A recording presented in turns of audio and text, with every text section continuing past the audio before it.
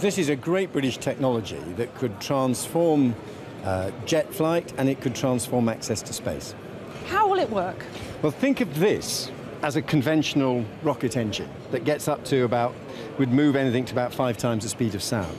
But whereas in the past they had lots of fuel tanks behind them containing oxygen for burning the fuel and the fuel, the brilliance of this is it just collects air in the front, where it's at about 1,000 degrees centigrade, because this thing is moving very fast through the atmosphere. And in these pipes here, the air is cooled down to minus 150 degrees centigrade from 1,000 degrees in 1/100th of a second.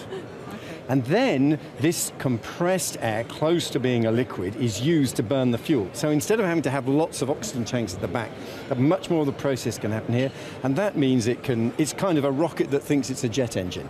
It means you could fly to Sydney from London in about 4 hours, or you could use it to get satellites into low Earth orbit. And it's been proved to work in principle, it's been proved to work on a small scale, and we've taken the decision that this great British technology, which could be the successor to Frank Whittle and the jet engine, should be back. We're putting in £60 million to get the jobs and the technology here in Britain.